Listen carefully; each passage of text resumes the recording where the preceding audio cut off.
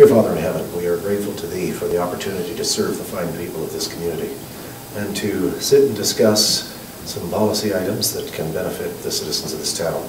We ask always for Thy inspiration to make wise decisions, those that are most beneficial in the long run for posterity in years to come. We ask and say these things in the name of Jesus Christ. Amen. Amen. All right, we will call the meeting to order. Welcome to the June 6th Committee of the Whole meeting. We welcome our media, Corey with Channel 32, and we've got our fantastic delegation. Our 4 o'clock is Mr. Tim Court, and with no further, we need to adopt this agenda first. So yes, I understand we have a couple of additions to the agenda. Start over in the corner. Councillor Edmonds, what was yours related to? Axia. Axia, okay. All right, so that is, we're going to put that under questions 8A, Axia. And then Councillor Creed, did you have one? No. No, okay, coming around, Councillor. Yeah, on the 8B, system. Electrical. All right. Madam Mayor, do you have anything? No, I wasn't going to. So that brings us to Councillor Bengry, 8C. 2 of them, vehicle purchases. Vehicle purchases? Yes. Okay. And public works. Vehicle purchases, and then 8D, public works. Yeah. If in the course of the meeting, Councillor Barnes comes up with an additional question, we'll ask it at that time. Thank you. And I'll make a motion to approve agenda as altered or whatever. Fabulous. Motion to accept this agenda as amended. All in favor? Yep. And none opposed? So, thank you. We'll jump right in then to our delegation, Mr. Court, for the War Memorial Project. So give us the rundown. Okay. Very exciting. Madam Mayor, Council, Jeff and Jill. Got your name not Jack, we'd have a... Guess it could be. Let's stick to the script. Most meetings are out of work, right? Yes, I'd like to discuss and get council's feelings on the war memorial that we have and the one that we possibly could put in its place or at least enhance it. Every time I look at the memorial, of course, I, for some reason, have an interest in this. Our memorial was designed and built for World War I. It even says 1914 to 1918 on the bottom. So it's been there for a long time, which is great, and it looks good, and it's like a lot of other memorials. I guess my only concern with it is the front plaque that has, when we built this memorial back in the 1920s, there was, I think, 24 names, I believe, or something like that for World War I. They fit nicely on both sides, and it looks very good. In 1945, when World War II ended, we had an additional 48 or 49 soldiers from our area that did not return. Former Mayor Hardy talked to me one time when we were both teaching school side by side, and he said he believes our county had the highest number of fatalities per number of people signed up in Canada. And so that War Memorial did its job, I believe, for the First World War. It's done its job since then. I guess my concern is that we could maybe honor our World War II veterans a bit more by giving them a little bit more, I don't know if you want to call it publicity. I worry about our generation, another 20 years, 30 years, most of us will. You'll still be here, a lot of us won't be. You know, these two should still be here. And I worry that once we get the veterans gone and some of our generation that remembers the war, at least remember people that were in the war, that the memorial is just not going to mean as much because they can't really tell who's on there. And so it's kind of my proposal that we enhance or rebuild or put another one in its place. And I'll show you some pictures of, yeah, okay. The first one he's going to show you is, of course, our memorial. The next two deal with the one that Raymond did not replace the memorial with, but they put up on their Temple Hill Cemetery. One is a close-up, and one is a distance one. And the last one is one I thought would look nice out there as well. We haven't really come up with the design yet. I've been talking to Remco through Kenny Peterson. It's going to be cost-wise, we're probably looking at $30,000 to $50,000, somewhere in that area. So it's not excessive. Let me find. Veterans Warfare Canada has a grant program out there where they will cover 50% of the cost. The other 50% would be in kind or funding from a community source of some kind. This grant, this can only be can only be applied for by a service club. So at 7 o'clock tonight, I'm going out to the Legion. I've already talked to them about this project. I've talked to the boys next door, or the group next door. I've at least talked to their president about it, and they don't seem to see there'd be much of a problem just looking at it as far as that goes. So this project would probably, in my mind, I would replace the cenotaph that we have. I would not get rid of that cenotaph. I would move that cenotaph out to the cemetery, to the field of honor that we have out there, where there are several of our veterans that survived the war that are buried out there. We could put that in a nice little corner, make it very nice. I've already talked to the cemetery. I've talked to Doug Blackmore, and he thinks it's a doable thing as well. Just to show what the guidelines are for us here. So we are definitely eligible for this. The project, to be eligible, the project must commemorate the achievements and sacrifices of those who served Canada since 1867. Project may be related to the construction, restoration, or expansion of a community war memorial. So bingo, we're right. That's dead on what I would like to see happen. They must be of a definite duration with clear start and end dates, and that's something we can deal with later if you decide that we would like to go along with this project. So that's what I've got in the back of my mind. It's been cooking for the last month. We would put any new memorial, or at first when I was looking at this, I was talking to Ken Peterson. I thought, well, why don't we just build a twin one for World War II out there? And I got thinking that might not look so great to have a World War I and the twin next to it or behind it or somehow. And for me, it just didn't sit well. So I would like to replace it with the more enhanced version, so to speak. It can look like this, or it can look like what I'm showing you. The problem with the one we have now, if we try to just enhance that one, is we'd have to make it quite a bit bigger, quite a bit taller. And so I think there are other ways to do it without incurring the costs that may go with that. So that's what I'm here for, and that's just what I'd like to throw out there. And so after you looked at that, I'd certainly like to entertain any questions you may have. So. I have one just out the gate. I understand wanting to pay respect to World War II. Have we lost any servicemen since then? I checked that. We really haven't. As a matter of fact, I talked to Jill about that, but we're a little busy with taxes right now, so I'm not going to do anything with it. We may have found 2 more that should be on that cenotaph. There's a Hugh Card Brown that was born here in 1919. He left in 1921, Hugh B. Brown's son. We do claim the family, even though he moved to Lethbridge and signed up there, and he was killed during World War II. And some of the people that have done the plaques for us in Edmonton sent Jill a list, and she gave it to me, and there's 4 or 5 names, and I was able to find 2 on there. Brown is one of them. Another one is William Frederick Wadsworth from the Blood Reserve. He is buried at St. Paul's. I've been out to his grave with Gary Fox. He died after the war in November of 1945. I have not been able to find any information on what happened with him. A lot of times, we've got World War I vets that died later on of wounds and everything else. And I don't know, I'm trying to find out what's going on with William Frederick Wadsworth. So possibly we should have 2 more names on that cenotaph if we so decide that's the route we want to go. So, yeah. And I don't know of any that died in the Korean War, Vietnam, or we've had veterans serve in Afghanistan, I know that, but I'm not aware of any that passed away except for World War I and World War II. Councillor? You answered my question. I was just wondering about the Korean War and the ones after that. Well, again, we've had people in our town that fought in the Korean War, but I'm not aware of anybody that passed away in the Korean War.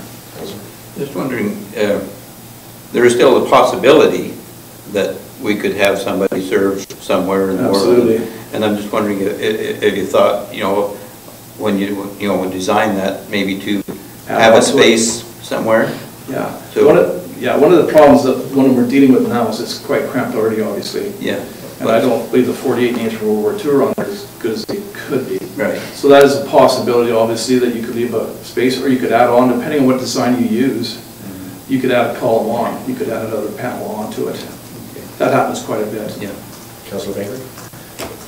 Tim, I like the location of the cenotaph here, but I'm thinking, how about an arched wall, a memorial wall, and then you could put your different wars in it. Everything is open. I'm ready for anybody that's got designs that you may come up with, or like. I like the idea of the panel this way. I don't know what the cost would be on that.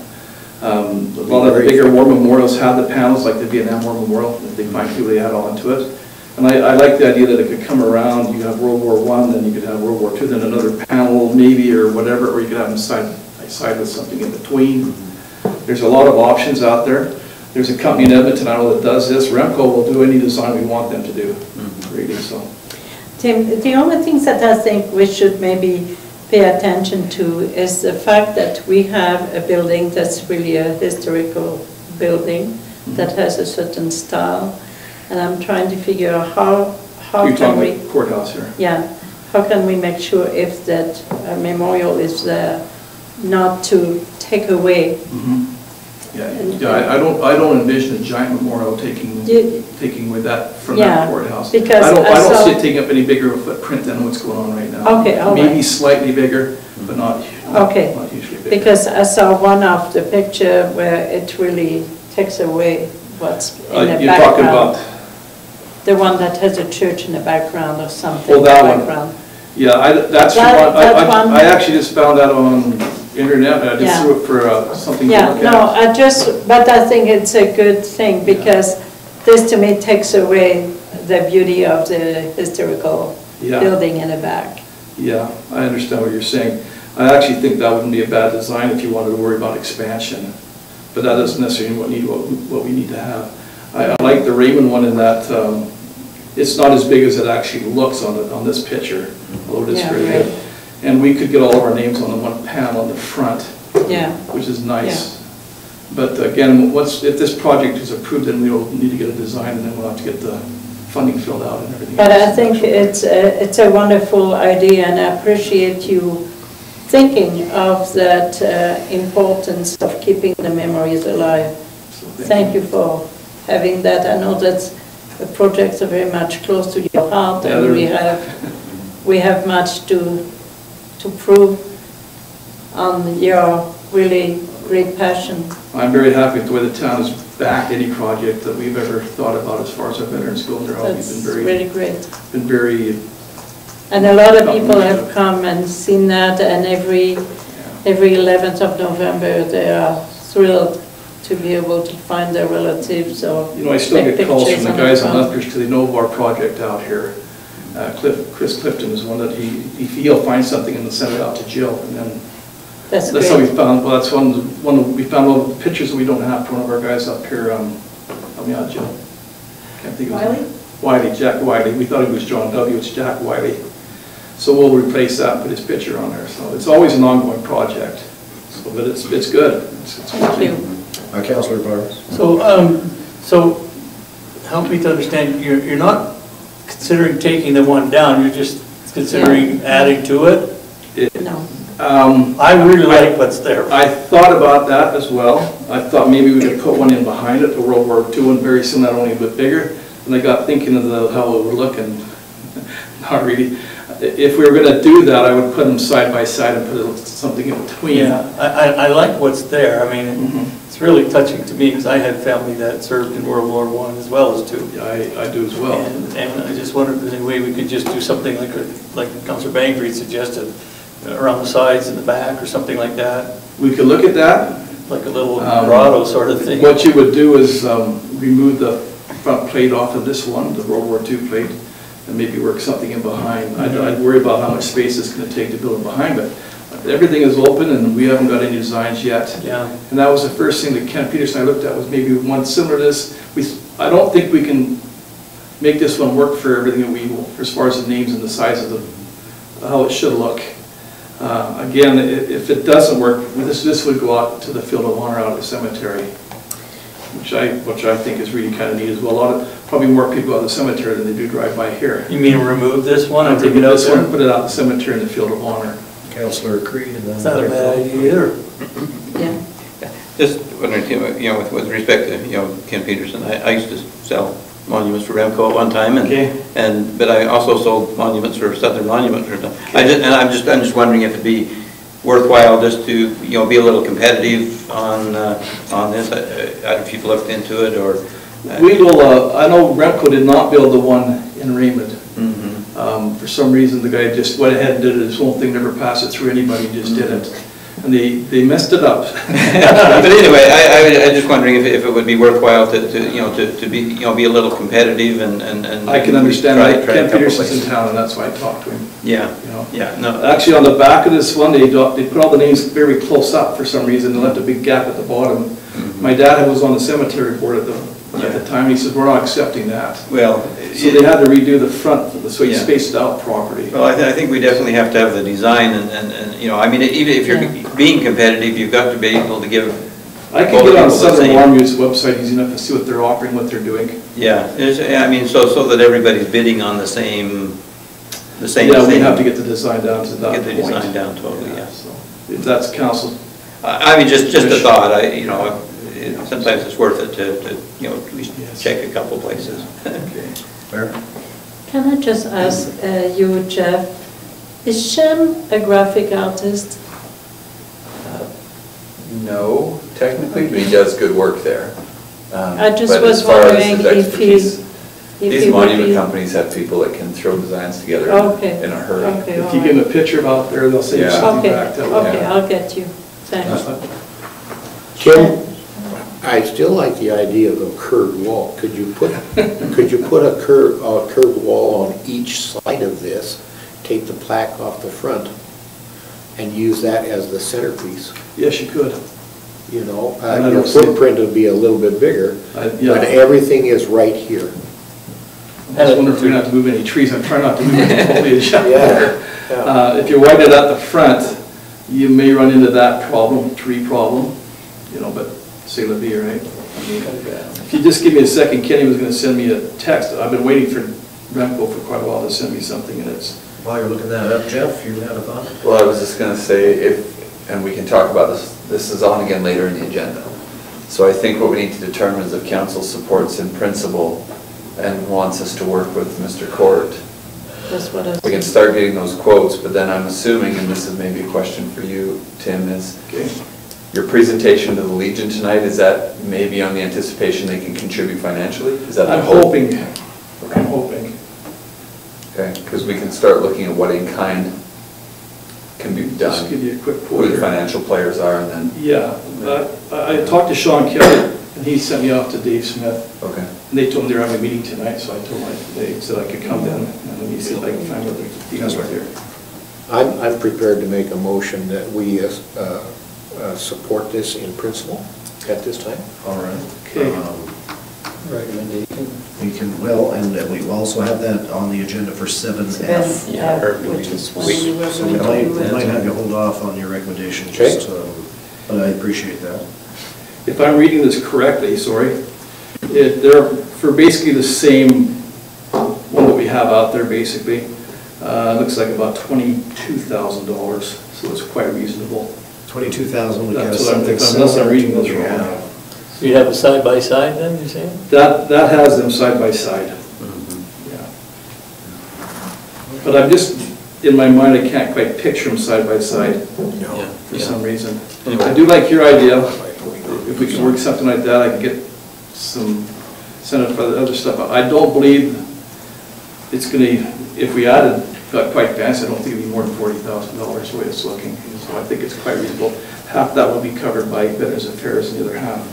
The town can, like I said, do some work in kind, cement work perhaps, a few things like that, but. Councillor? I just, maybe a comment generally, because the names for the World War I veterans, they are done with lead. Yes. And it's been a number of years ago that they, some of the lead had come out, and they actually hired me to, cast some lead and repair those. And I'm thinking, it's still not the best way to do it, and so I really am in favor of redoing the whole thing, getting the names properly engraved in the granite, so that... At the very least, if we kept this one and did what Councillor Bengry wanted to do, this is also not just a building one, it's also a repairing one. Yeah. So, and I looked at it the other day, that's what I was thinking, that's, I don't know why they didn't just engrave them to start with, instead of using the lead. I don't know the reason why. Well, In the 1920s. that's just the way they did it. There's holes drilled in there, and then the lead, and like I say, they actually hired me. I had to take some molds from the impressions and cast some light, but it's probably not the, I mean, it's okay, but I think it would be nice to have, you know, the properly cut in, you know, the letters properly cut. Or they're gonna last 100 years. Yeah. If you don't, and we get down 40 years down the road, and that's gonna start coming out or whatever. Yeah, I think it was probably vandalized. I don't think it would come out, but it was probably vandalized and somebody But picked you it put a up. plaque on there. That would be the other, I guess, concern I would have. You mentioned vandalism. Yeah, it could have been. I don't remember, is this one lit up at nights or not? No. I would like to see some kind of lighting on it, yeah. at nighttime, Mhm. you know. That's what that's also something, that might be the only recurring cost that would come with this project, would be perhaps the lighting for safety reasons. Councillor? Even if we talked about a light that illuminated the flag above it. Something. Yeah, it could be a Yeah. base light shooting up. Yeah. So, just so it's kind of tucked away behind some trees here, it worries me a bit, but so far, kids have left it alone pretty good. Yes, they have. So anyhow. So we'll throw up one more solar panel and run it LED, Yeah. no problem. The current government. Okay. on. Any other questions for our delegation? Seeing none, we will thank you for Okay, thank coming. you. And this is an exciting project. We're grateful to you for putting some time and effort into it. Yeah. And good luck tonight over at the Legion. I think, talking to the two Legion guys I did talk to, I think they'll be on board. I don't think there's a problem there, so just let me know what's wrong. Yeah, you bet, I'll follow up. I want to wait 25 minutes to listen to Dr. Russ or not. We might even be able to text you something from deliberations later. You don't need text. We'll catch up. All right, thank you. Thank you. Thank you.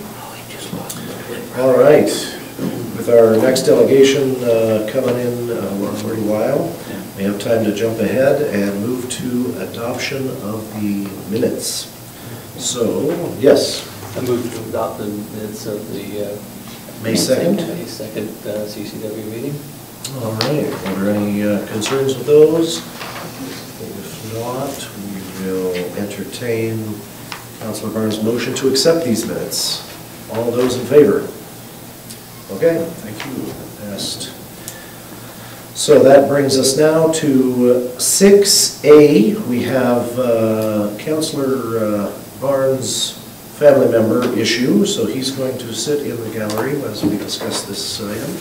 We'll excuse him during and then what we'll do is just kind of have Jeff come up and share with us how this has changed and evolved since the last time it came across our desk.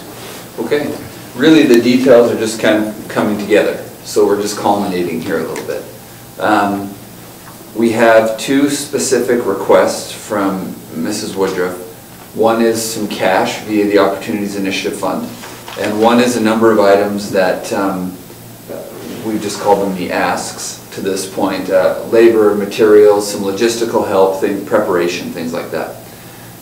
In the backgrounder we put the Opportunities Initiative policy, and I noted that we don't have that amount in that policy. We have 3,200 remaining in that policy for the year, but which is still a considerable amount to put towards one event.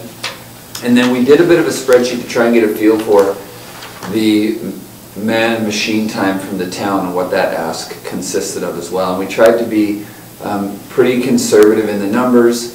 I was certainly trying to be cautious not to inflate the numbers as to skew the discussion too much. I'm trying to be very fair with it. But a lot of these types of things take a lot of work and preparation and maintenance and remediation. So really what it comes down to is, does the committee here, do you want to support both requests, one of cash and one of in-kind?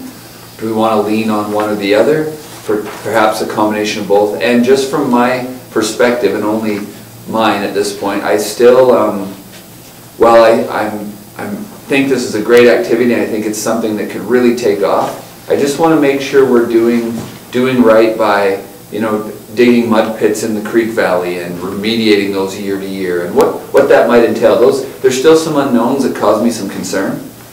The mud pits being one of them, although I just visited with Mrs. Woodruff just before the meeting, and she was saying, you know, when we think of, and it actually brought a little ease on the subject, she says, what I'd be looking for really is if you could strip the sod and lay it aside, and then just rototill the area, and then get it wet. They just run through that, and then you move that sod back on. So you're not bringing in material, you're not removing material that we would, you know, peel the, which it's not perfect sod there, but you would peel the black dirt layer, let's put it that way, set it aside as best we could, and then simply rototill what's there and get it wet. That's relatively easy to remediate. You know, I think it would be okay. But there's just a lot of unknowns, and so it brings this question of what level of involvement are we at as an organization with this event? You know, I think it's intended to be independent ultimately. I think that's the goal, and I think that's great. Just how much do we jump in? So we're at a point where Mrs. Woodruff has advertised, she's taking registrations. This thing is on in some form. And I think it can be a great thing. I just want to make sure we're all comfortable. Madam Mayor. My concern is a little bit of the ask in cash, because the initiative that we have for new ventures of that sort, we only have 3,200, so we're short. And if we deplete that account, and we have anybody else who comes with a desire for another opportunity to do something in our town, we have nothing to offer. And I'm wondering if we should maybe, considering the fair amount of in kind that is going to be given, and I think the idea is a wonderful idea, by the way. It doesn't distract from that idea. But should we maybe be more careful with the cash aspect? That's my concern. Councillor.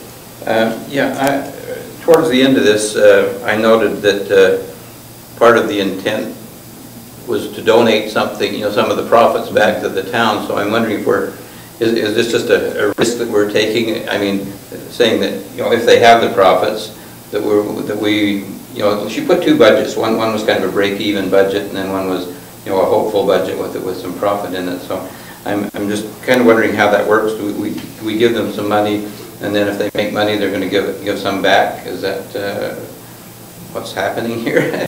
I don't know. What's your take on it? Yeah, my discussion with Liz has been that they want that kind of a benevolent side to it as well, right? That people can donate towards, specifically it's to Park and Recreation Department for initiatives there, which is great. So potentially that's there. Like you used the word, there's a risk. It's a mitigated risk, but there's a risk there that I don't know if it's reasonable to expect a break-even or profit in year one. I think this may be something that grows and probably will grow into something quite substantial. She's showing that she's got a good break-even analysis and even a profitable analysis. I don't know, that's the intent. They wanted a benevolent side to this, but I couldn't tell you if that means $500 or $500 or $5,000 at the end of the day. I just don't know. Well, then I have a subsequent question. Jeff, we have established a budget for this year. If there's only 3,200 in that initiative account, where are we taking the rest from? If we were to accept the 5,000. I'd have to go have some look at that. I mean, do I think that $1,800 is doable? Yeah, probably. That doesn't scare me too bad. I'm sure we can find that at the expense of something. I just off the top of my head, I'm not sure what would be most appropriate to take that. Councillor? These mud runs are getting to be a very popular thing, and I support this thing in principle. My concern is that we are utilizing taxpayers' dollars for a private endeavor on the condition that it comes back to a benevolent fund. There's some comes back to a benevolent fund.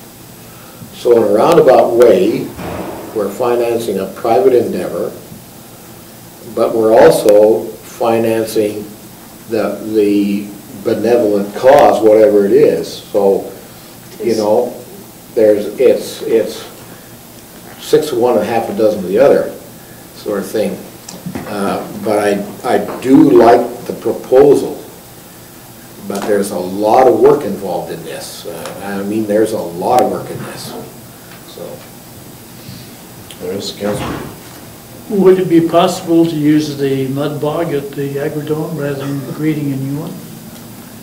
We had some discussion, the trail right at this point, the trail that, come on in, Dr. Russ. Well, just have a chair shortly.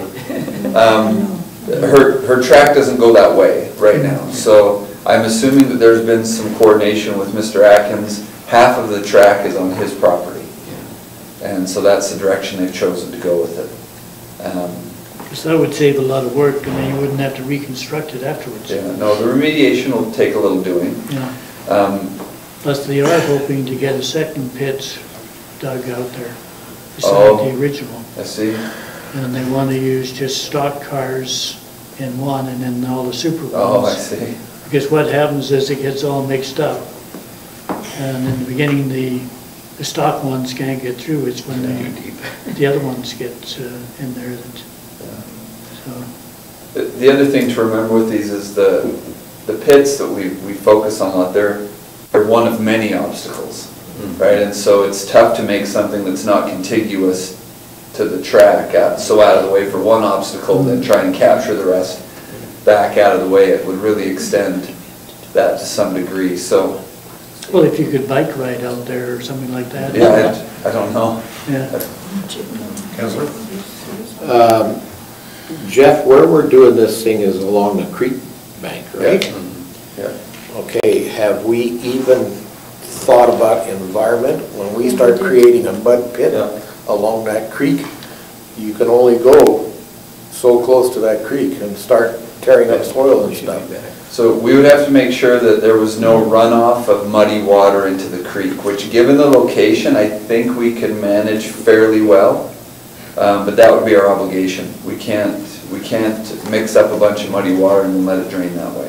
Exactly. So I think we'd be okay given the location she's looking at. And again, she's not, sometimes I was envisioning and have been envisioning quite large, deep, messy infrastructure here. And I think I might be overshooting the scale of it just a bit. You know, it's, again, we peel off the top layer, rototill the dirt, put some water on it, everybody gets muddy. They do it twice, you got yourself a mud run. But yes, Council, we do have to consider it, there's no question, and that may involve, for example, almost by 9th is one of the locations where they want to have some mud, and it is on a side hill. If there was risk of that draining down, we may have to install like silt fence, for example, something that would capture anything coming down the hill and filter it before it hit the creek. I don't think that's likely, but we would have to take precautions if we perceived it to be likely. Is it a wise thing to be digging on that hill where we have so much slippage? There's some natural low spots there is where she's placed these. There's kind of some slough areas now anyway. Okay. And that's where she's placing them, is kind of where they naturally occur at this point. So, in fact, on the one on that hill, I don't foresee a lot of excavation. There is actually a little pond. Yeah, there's standing water there now. And there is a culvert going through though. That drains the pond, but maybe if it was... We may have to plug it. Deep, yeah, we might have to do that. Yeah. But anyway, yeah. Yeah, a little plastic bag over it until we get through the event. Well, that's fantastic. My take on this is I'm more inclined to be supportive on the in-kind and a little more conservative on the cash support with this particular event. That being said, this is the first year. I'd love to help make, see that it's a success, and I'm confident it'll be bigger as time goes on, and maybe they won't need the support, the ongoing support. Yeah. Like I said, this mud run, particular mud runs, they're all over North America, and I'll tell you, they have, once they get going, it's just like a domino effect. It's unbelievable. Right. How many guys get involved in this and gals. Yeah, One more. Just on the timeline and day after the race, send out thank you letters to donors and sponsors. I just felt like there's actually a lot more that needs to be done on the day after than that. I'm guessing that she's got to clean up all of the obstacles and remove them and remediate the area. So I don't know how much they are going to do and how much they're leaving that to us to do. So maybe we should just nail that down. Yeah. Well, one thing, if I could, Councillor Peavoy, there are little subtle things, like you see the race goes down the nature trail and then up the trail towards Sunset Park and down, which is fine, provided we're not blocking that for the Remington for days before, during, and after the race. If they're taking tours, they don't use that a lot, so we would just have to correlate with them. But we wouldn't be able to permit large constructed obstacles on the gravel path, because they multiple times a day, particularly on a Saturday in August, are using that area. So there is some correlation that's going to need to happen with them. Like Councillor Creed said, we can't let things stay there, built obstacles be there for a long period of time.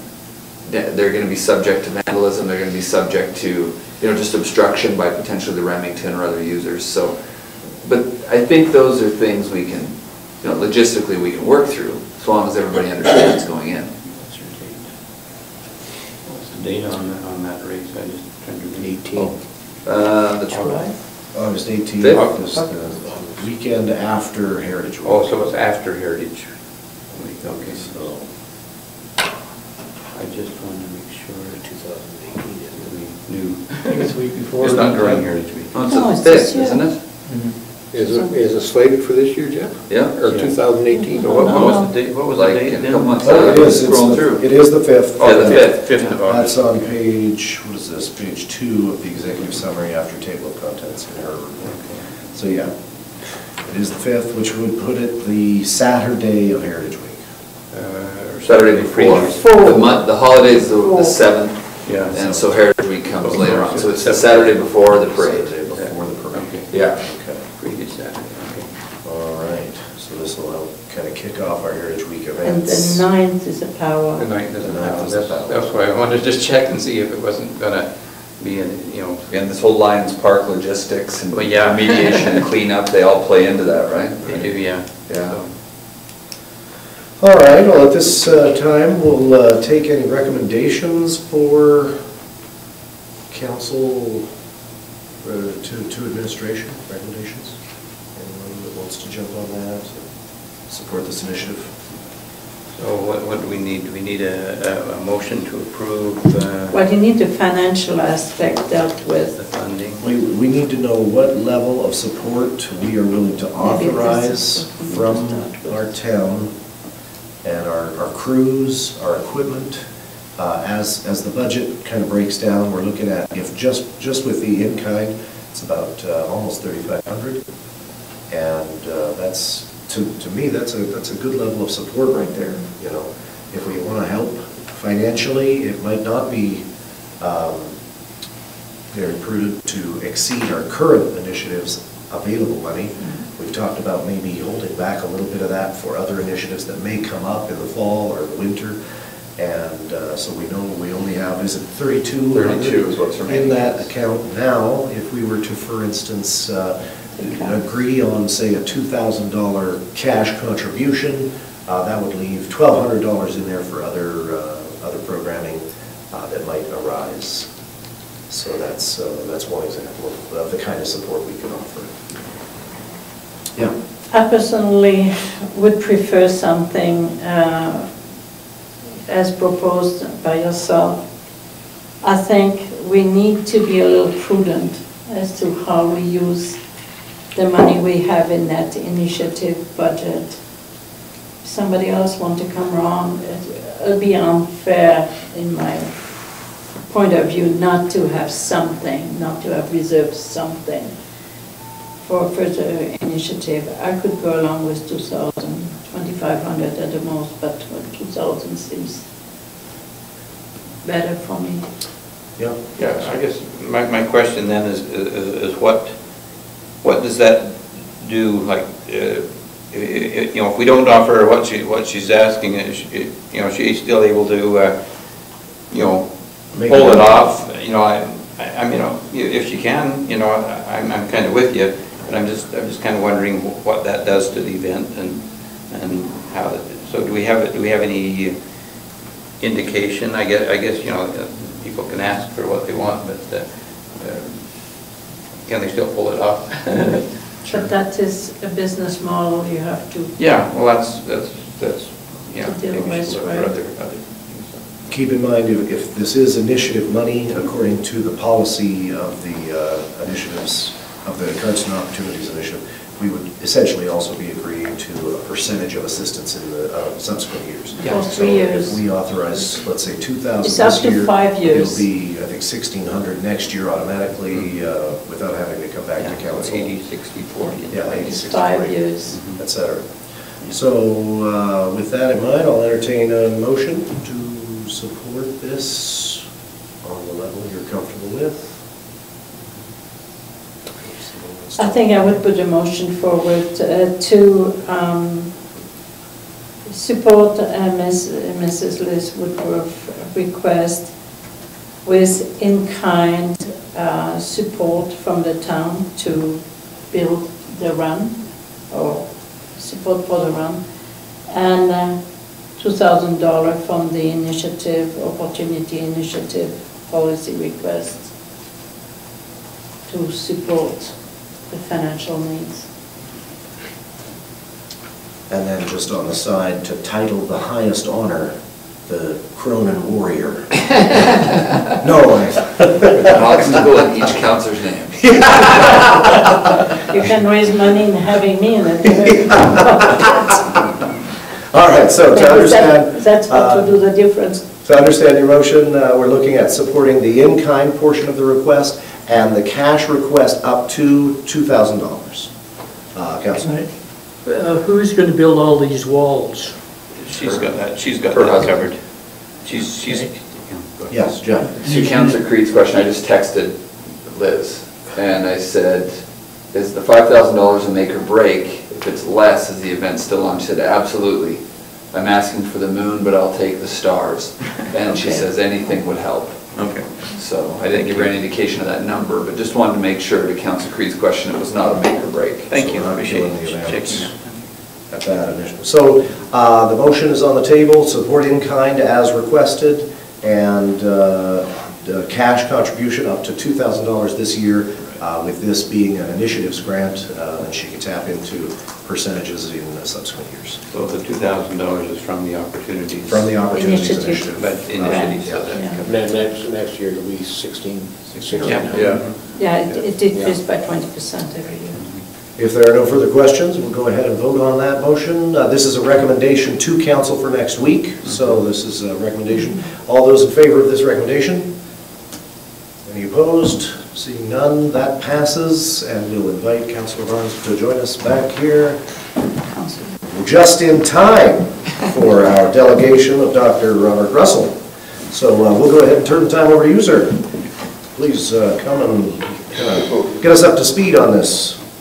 Can I get behind the podium? If you like, we have a little microphone there, so either way. Or Okay. you can come up. Hold a chair if you want. Do you want a chair, Dr. Russell, if you want, if you're more comfortable? Or Now, if I stand, I have a limitation to how long I'll talk. How long you don't throw anything.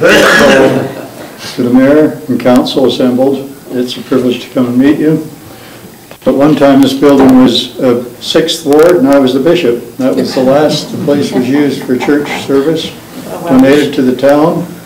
And the next thing is I never saw the council here, it was always downstairs, after we came out of the library years before. We shall behave. So, things change. I come with a very serious consideration of my own, and that I have a rental house on 117 First Street East. So if you go to the north end of First Street East, it's on the west side, across from another house. Just north of the gas co-op. Okay. We use the house to house the summer students that come for the theater. And we've used it for 3 years now, and it worked very well. We had an incident on last Monday night that could have made national headlines. We had one girl in the house with the other girl. There are 4 girls in it. The other girl was at a party in the West End. And there was an assembly of 7 native fellows on the front lawn. One was waving a knife this long, and they were demanding entrance, and it certainly would have been a physical assault and sexual assault. The girl had presence of mind to tweak to the other girl who was usually coming home alone, not to come alone. So she came with 5 of the boys from the theater in mass, and the 7 people who were making the disturbance disappeared. The girl had phoned 911, and I think she said that the first question asked, "Are you intoxicated and are you high on drugs?" What a question to ask a complainant. And so we've had nothing but problems. It took 25 minutes before the police arrived, but by that time the crowd had dispersed.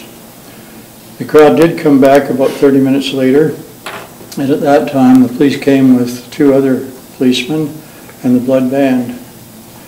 But at that time we had the theater people still there. So my concern is how we can have a mass threat in this town.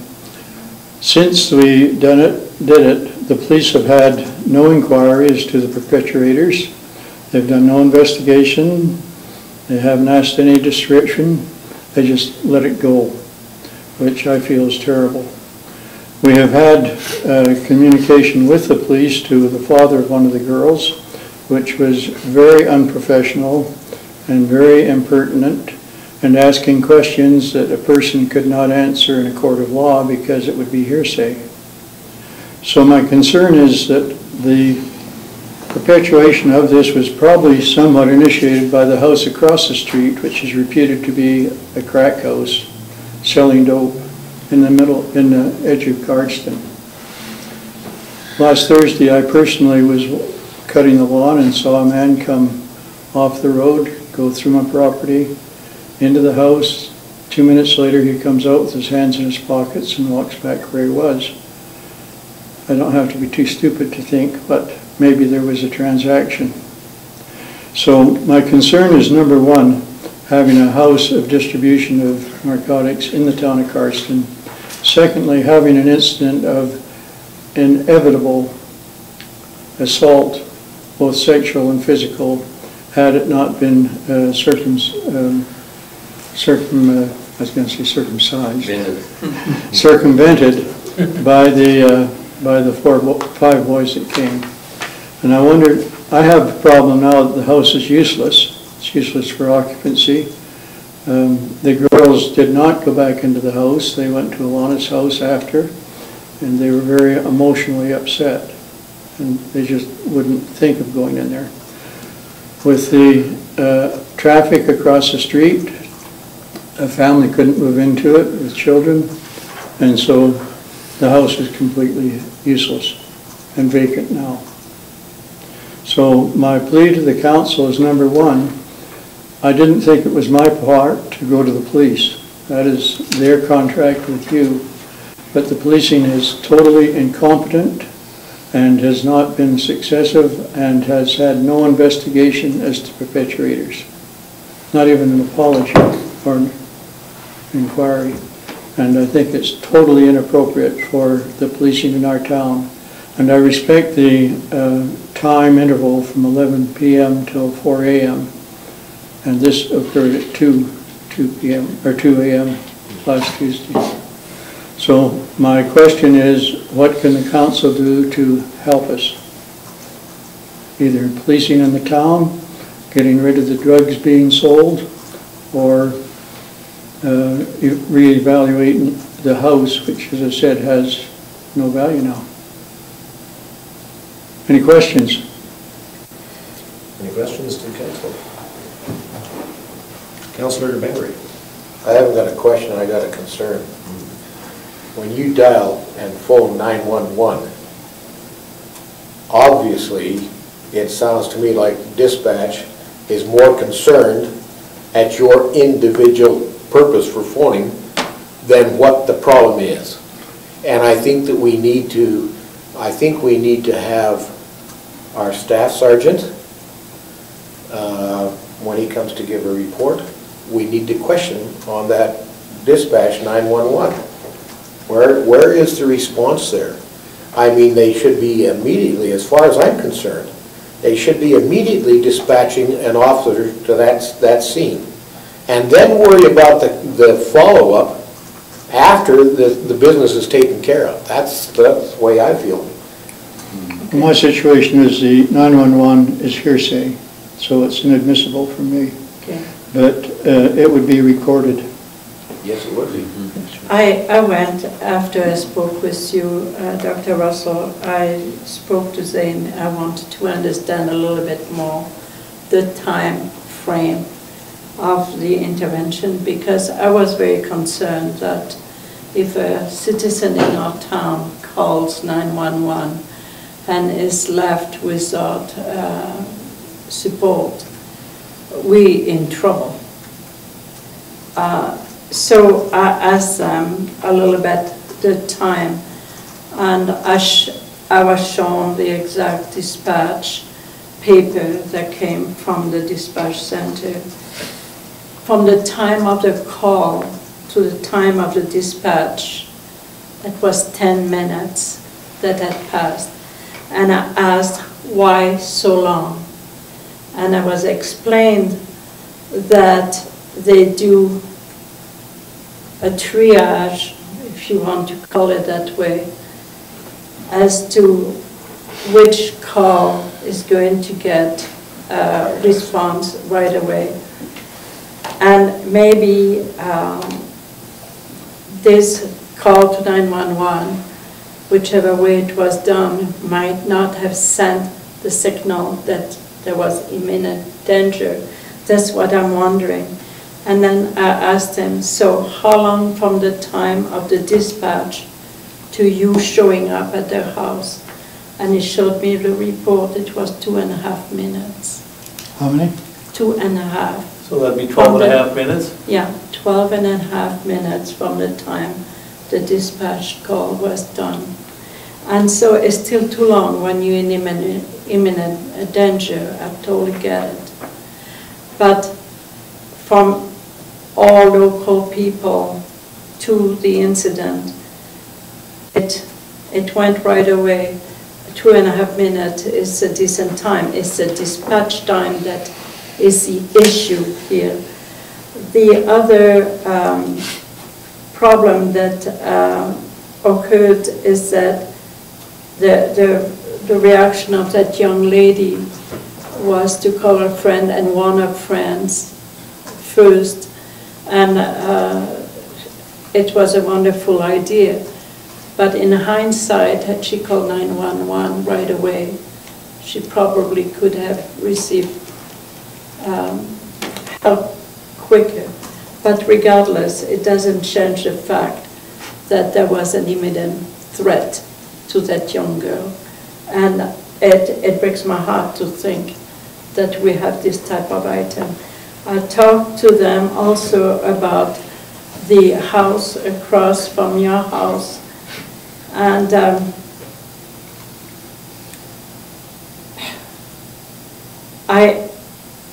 I think at one point it might have been on their radar, maybe not at this time. So I really think, I told him I really would like to know if something is going on there. How can we figure that one out without being invasive in on people's property? That's a problem. How do you do it? How do you spy on your neighbor legally? Well, you can have a camera in the window of the house that I own and take a picture of the people coming and going across the street. Well, if you But the feel... point is, this is a criminal investigation. It's not my point. I can only make my complaint. Yes, I totally appreciate what you're saying. The call of the girl that was threatened, one girl in the house to begin with, was critical because she knew the other girl was headed home. I mean, I totally understand. Had she come alone, they would have held her for a ransom to get the door open to have them both. Yeah. But I also believe that one of those group has been apprehended. The which? They really believe that one of those people that might have been there that night is now apprehended. Is now apprehended? Councillor Bengry. We have a peace officer in town, level 1, and we can ask him to keep an eye on that situation, because he has the authority to arrest, to video whatever he wants to do to curb that action. And maybe, If for sure there is. and well, that's for him to check it out. And I think he needs to be assigned that assignment. As I said on Thursday, I was a first-person witness to a transient man going to the house and going back. And I couldn't prove it, but if we'd apprehended him, we might have found his pockets full of some things. Along also with setting up a camera maybe on that street that will view down that street, because we've had other actions in the community where our camera has picked up quite a bit of traffic. Well, the next thing that happened is I got in my car 2 days ago, and the night before someone had come in and pilfered all through the car, took the money for car washes out. Out of your vehicle? Out of my vehicle, Oh. right in my Was it driveway, locked? in my Was front it yard. locked? Was your car locked? It wasn't locked. You don't keep that in your ashtray, not cigarettes, eh? Okay. I've done my presentation. Just something that's relevant to this whole thing. I had a native fellow come into my office today, and he's been trying to find a rental property for quite a long time. And he said that someone had wrongly reported him as being a bootlegger, having done damage to his own property, having been a very poor renter. I don't know the gentleman that well, but he was really upset that somebody would say that to keep him, because they want the properties instead of him getting it. They want somebody else wants it, right? But anyways, he said, I don't understand why I would get accused of being a drug user, drug dealer too. He was accused of that as well. He said, we have a problem in this town. And I listened to him, and I said, anything particular? He says, it really upsets me that the people from, I don't know whether they're from our reserve or where they're from, but he said, they're sitting on the Kronen Hotel, and there could be a whole pile of them up there. He says, why aren't the police stopping them? They're all over there sniffing, they're all taking drugs. I watched them, passing them back and forth, selling they're dealing right there, dealing on the street, and they're all sniffing, and he was showing me what they do. And I've contacted and I've called myself, because I see it all the time. I'm right there on Main Street, and I see them across the street in the Elko, right north of the Sauce. Model building there. They're doing it all the time. And I don't understand why. I never hear of any charges. I never hear anybody apprehended. I make phone calls, and John, my business partner, we've made phone calls, we've watched them, and it takes forever to get a response. And that's not even a 911, that's a direct call. And so I don't know what we have to do to enforce these situations. And your problem, Bob, is exacerbated with the use of drugs and substance abuse. They get really brave when they do that, and they don't make sense. I don't understand why they can't be taken off the streets. I don't understand it, and it's very frustrating, and I understand where you're coming from, Bob, because I've had that experience on the street, and I don't like it either. And so I don't know how we can get that through to our police, that this is a very serious situation. What are their limitations? And we need to ask that of our staff sergeant. Wait a comment, I think. No, I don't. So Councillor Bengry and then Mayor Kronen. Dennis, to sort of enlighten you on something, I was talking to both our our sheriff, you want to call him that, peace officer. Mhm. And I was also talking to the Main Street person, the bylaw officer. And I have observed the bylaw officer walking Main Street, and he does move those people. His concern is if there's 10 or more on Cahoon Hotel steps, 3 or 4 doesn't bother him. And he is moving them off. He's doing an excellent job in this past month. I've seen it work. And there is charges being laid by our peace officer. And he's basically straying them out of town. So those 2 people are working very close to, and with the RCMP, and so, Good. you know. Madam Mayor? I just wanted to tell you, Dr. Russell, that I brought this incident to one of the councillors that sits in a standoff. It's Marcel Wizzelhead. We had just a meeting earlier on and spoke to him. They're concerned about that, and they're also working diligently right now to try to understand the population in Moses Lake, especially the youth, and try to provide them some alternative initiatives to try to get them back on track. That doesn't solve your issue, but I just want to tell you it didn't fall on deaf ear.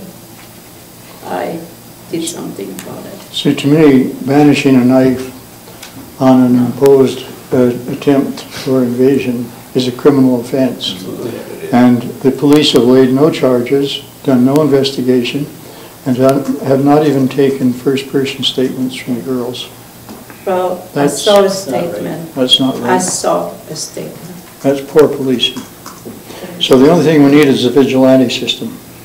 Well, you know, I Okay. understand what you're saying, but maybe we need to make sure that all the facts are all there too, because there was a deposition made by that young girl.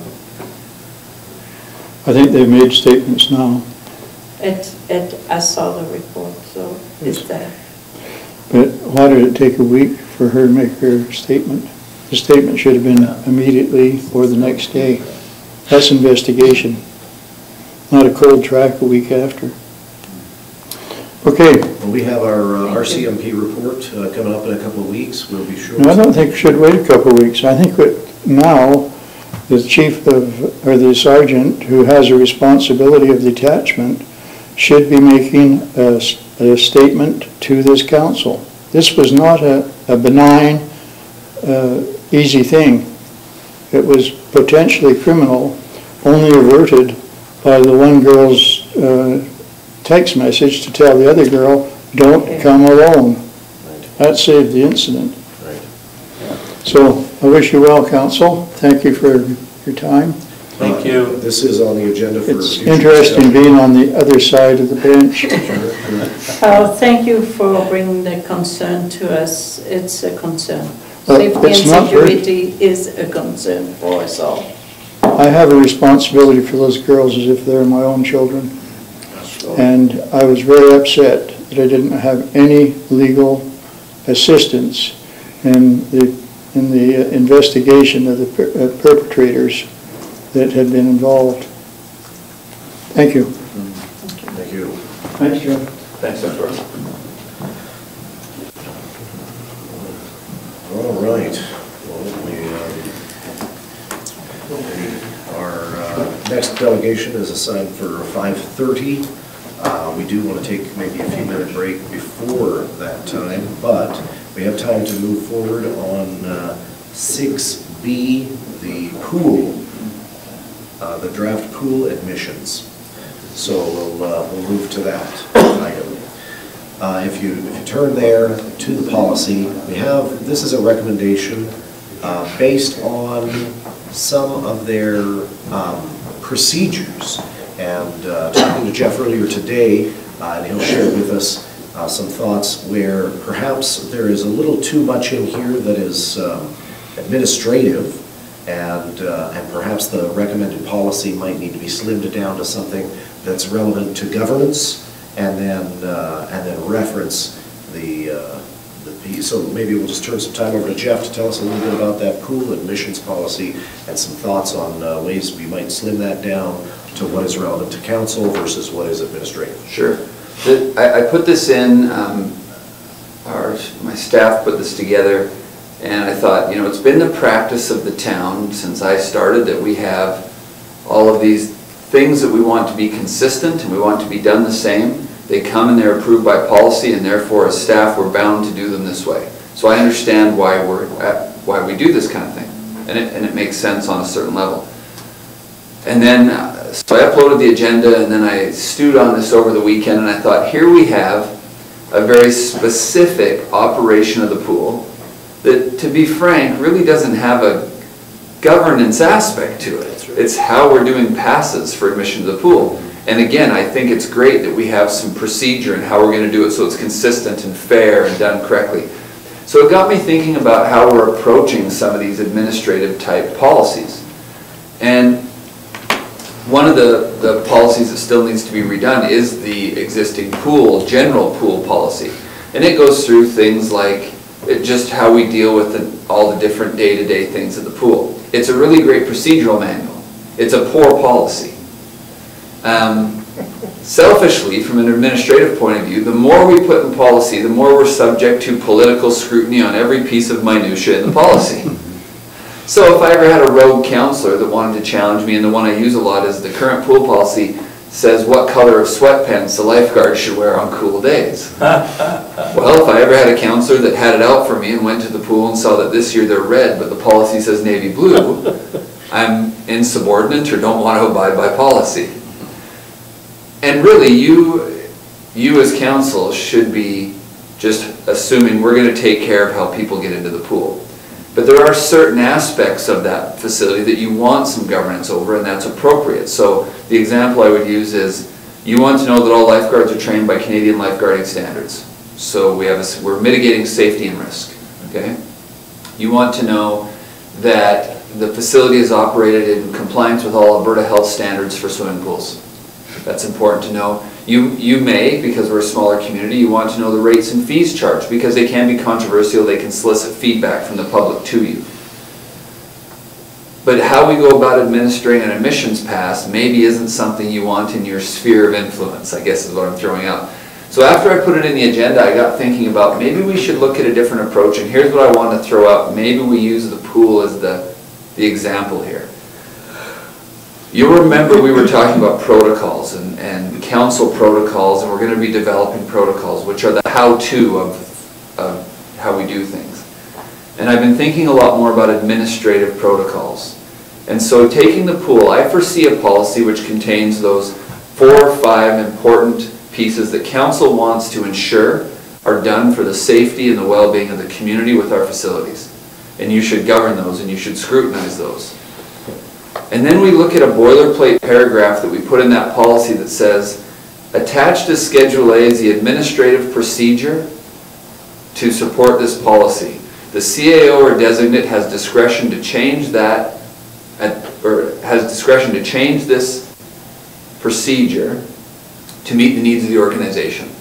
So I don't bring, if I change sweatpants from blue to red, which by the way I wouldn't have in either one, but I wouldn't bring that to council for approval, because it's not affecting any of the things you want to govern. The other example is, Jill and I were talking about this, and I was talking about it with Councillor Peavoy. We recently spent some considerable time going over the faxing and photocopying costs. Now at the end of the day, I'm pretty sure you don't lay awake at night wondering if photocopy should be 6 or 7 cents. My guess is it's not an issue, but we put it in policy, and so it is under your discretion. My guess is that you want to know that we have cost recovery when we do things for third parties, for example, and that we're not undercutting a competitive environment where other businesses in the community can provide that service. So that should probably be the policy. But the schedule is the rates that will change from time to time. So if costs go up next year and it goes to 8 cents, I don't bring it to council for approval. because it's cost recovery as per your policy. So I don't know if you can see where I'm kind of going with this, is that we've decided over time to put a lot of minutia of administration into policy, which I get the reason for it. It's not, I understand why it is that way, because people have wanted it consistent and they wanted to be able to say to the staff, this is a council approved policy and we got to follow it. I get it, and that's fine, and it certainly works. It's been working for a long time, it would continue to. But I'm wondering about, instead of approving this tonight, because we're already doing this is what we started doing this year to test out this new system, is if we use this one as a pilot where I bring you back a very concise pool policy containing the 4 or 5 items that you as council want to be able to govern and have discretion over, and then I make you aware of my administrative procedure, how I'm going to carry out the operation of that facility. But if we change the type of picture or one little thing in this next year, I'm not bringing it back to you because it's in the administrative procedure.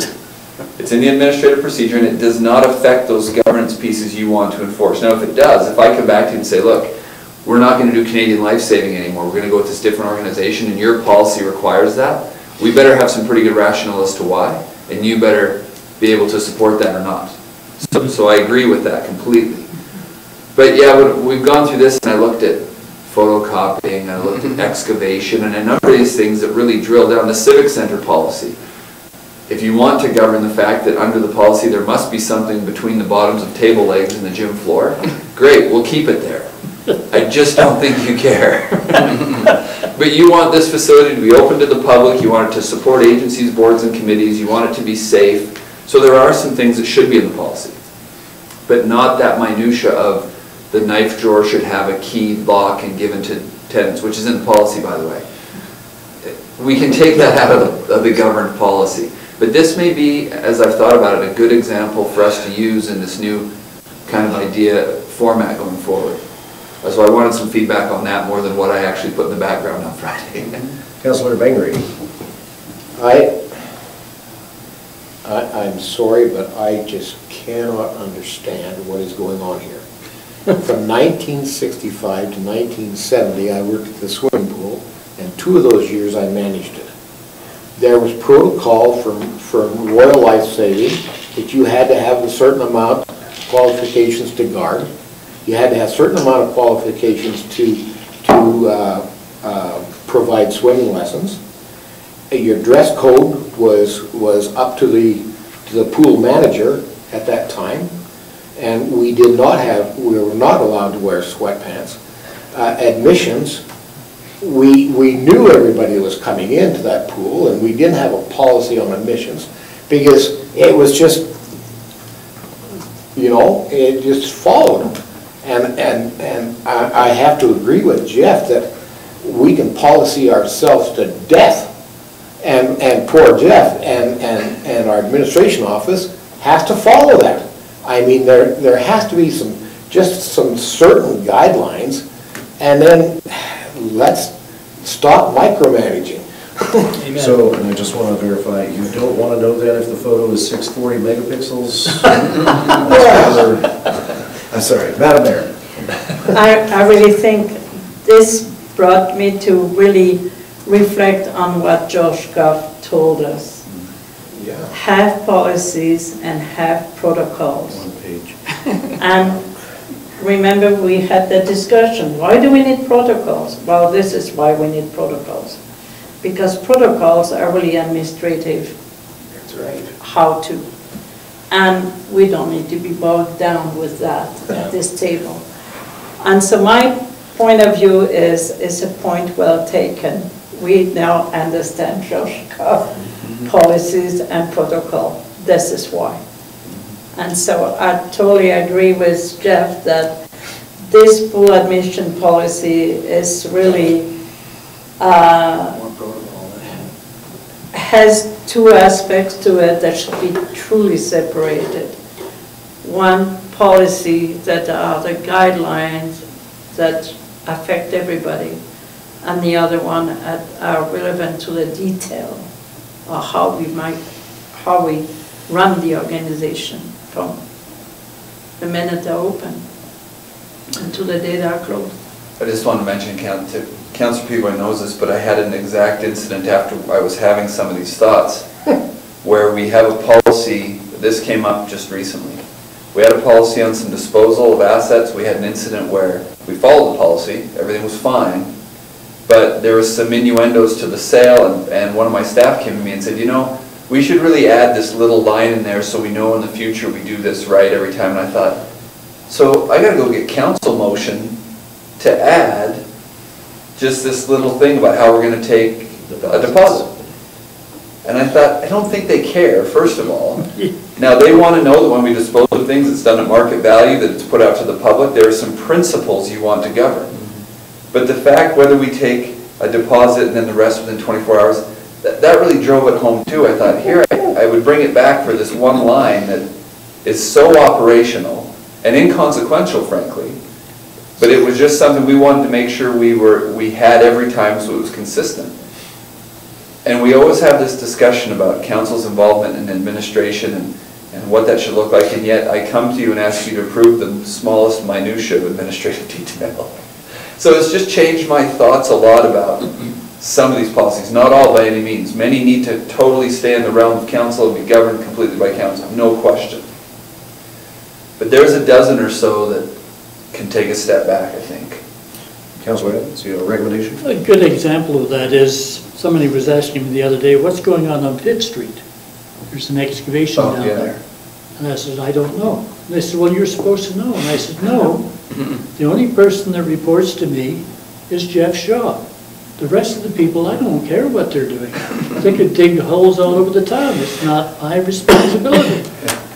You know, but they figure you're on town council, so you should know everything that's going on in town. But in a small community, that's what more usual, yeah. right? But I'll be frank, I couldn't tell you what Public Works did this afternoon. I don't know either, because I have to delegate to my people too, right? And so people, I had the phone call about, hey, I saw this was for sale. I said, I don't know what you're talking about. Well, you got this thing you're selling it. Yeah, maybe, I don't know, call Bart. Because I just didn't know. But he had policy to say, oh, here's how I do it, it's fine. So yeah, Councillor, I know that some of those things, you don't know all that minutia. And just one thing, I was reading this over under general admissions. If you look at B3, it says adults with children under the age of 4 must pay for admission regardless of whether or not they intend to use the facility. They are required to be within arm's reach of their children at all times. They may not sit or wade in the kiddie pool for free while they supervise their children. They paid. You're saying here that they must pay? Sorry, it's saying if they pay, absolutely they can. They just can't not pay and then do all that. Yeah, but it's saying here they must pay, and then they're saying so it's down there- redundant. Agreed. Yeah. So it's a good, well, it's not a good policy, it's good guidelines, shall we say, but it has some flaws in it. Yeah, okay. It needs to be reviewed. Yeah. It's redundant, different places. But I thought this may be a good catalyst to look at changing how we're doing this. Well, and perhaps over the next few months and coming years, we'll start seeing more policy and protocol separation. One suggestion I had for Jeff as we were meeting before the meeting was that, you know, the procedures can still be shared with council, and on things like a committee of the whole, we throw it in there just for your information, and then if you have any concerns or questions, that can come up at that time in a committee meeting. Yeah, I agree. So if... and I told Councillor Peavoy, what we may find, and this is, the pendulum's going to swing both ways, is that we do something like this and there's an issue in the community that they really take exception, you start getting a number of complaints, there's an issue around one piece of the procedure. You may say as a council, we're going to pull that and put it in policy. There's been too much backlash or too much concern or too much risk associated with that piece. And so we're going to pull discretion on that. And you can do that. You're rightfully, that's your purview to look over that policy. So the pendulum may move back and forth a little bit, and that's okay. Now, Jeff informed me he's out of town tomorrow. I am. And so we may not see this item revised for this upcoming council meeting, but perhaps maybe later, the second meeting in June, we'll see his separation of policy and procedure. And so we won't take any recommendations at this time. If that's Is there any Easy to the objections, I council, guess, to if me there's doing any just objections to any that? ideas? No, I think we should really work on that. I think we all look forward to seeing the revised policy and what that looks like in light of our, what we're interested in on the policy side. Sounds So, good. thank you. We'll defer that then to your judgment and hope to see that by the end of the month. And so that's fantastic. Now, we do have a delegation coming at 5:30. We could take a break now and be back in time for the delegation. Let's do that, and I'll entertain a motion to recess for a quick break. Thank you, Madam Mayor. All those in favor? Okay, we'll be back by 5:30. Thank you.